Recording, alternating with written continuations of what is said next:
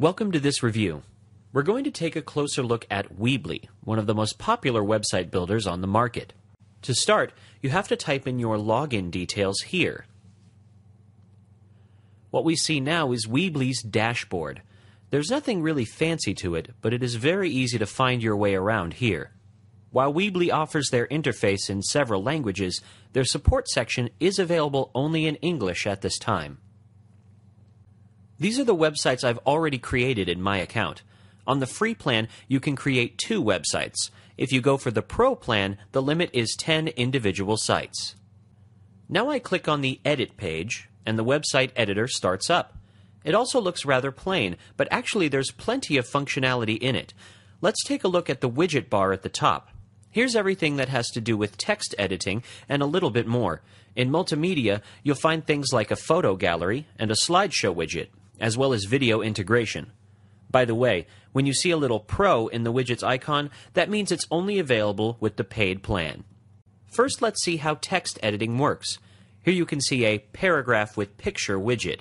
To change text, I simply click on it and start typing. If you want to format the text, simply use this toolbar, which works just like Microsoft Word. This is all really easy. Unfortunately, for some of you, there's no way to edit the HTML source of a text paragraph, but you can always add a custom HTML widget if you have a secret passion for source code.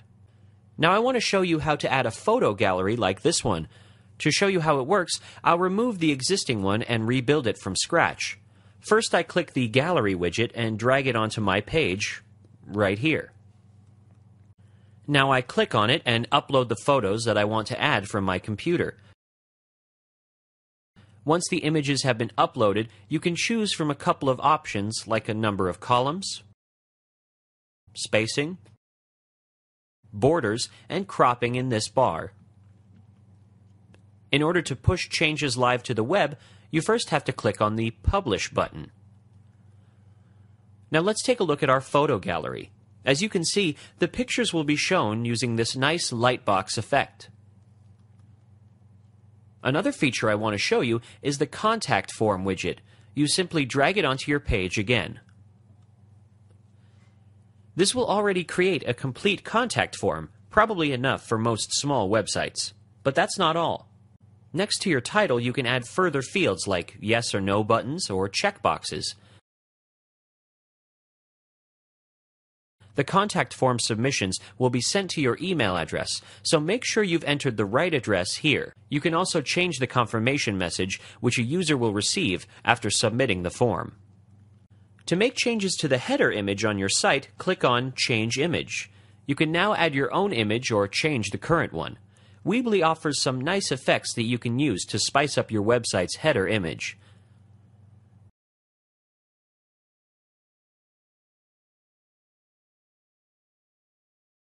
And here is the place to add your own logo or company name. Next, we take a quick look at Weebly's template layouts. Finding the right design for a website is usually one of the most important things for many users. To get an overview, I click All Themes.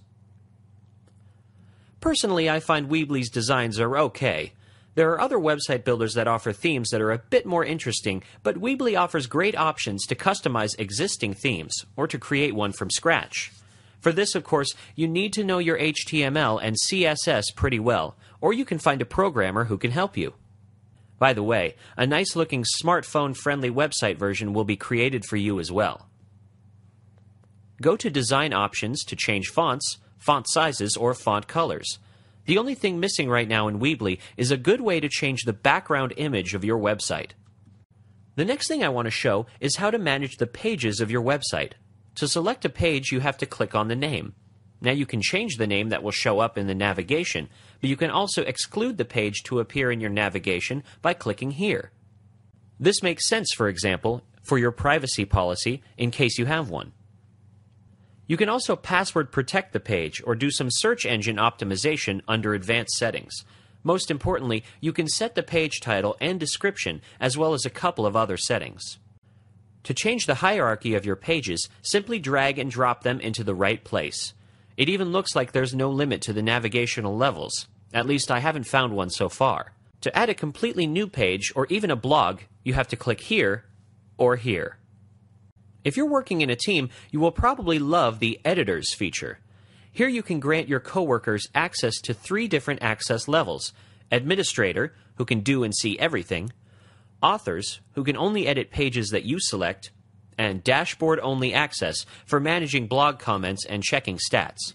Please note that this is a feature only in the Pro plan. Once you start using Weebly, you'll quickly realize that this website builder takes ease of use to a whole new level.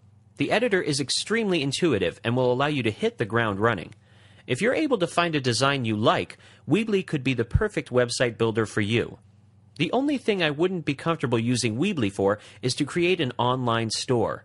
Weebly's e-commerce is limited to PayPal's standard buttons, and that doesn't give you very many options. On website tooltester.com, we feature an even more detailed Weebly review, as well as a comparison chart with similar website builders. There, you can also find a video that shows you all of the details on how to sign up and how to get your own domain name. And as always, if you have any questions, please leave a comment. Thank you for your time.